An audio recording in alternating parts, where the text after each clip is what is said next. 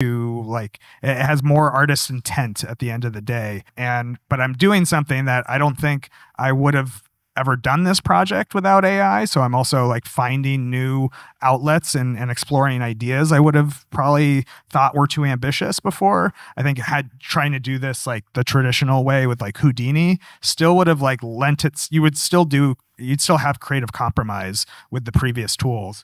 I think there's a world in the future with AI where there's like less creative compromise. And I think any project, live action, animation, you're always making creative compromise. You're negotiating with yourself of like, you're backed into a corner a lot of the time with timelines, and you're like, do you like option A or option B? And you're like, kind of neither, but we're out of time. So I guess option B, but it'd be nice if there was C.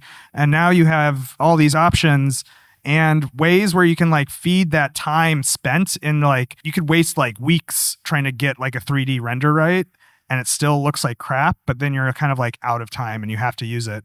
So it's about like reallocating the time that could be spent bogged down bottlenecks of technical reasons and feeding that back into the creative to do something much more ambitious or audacious.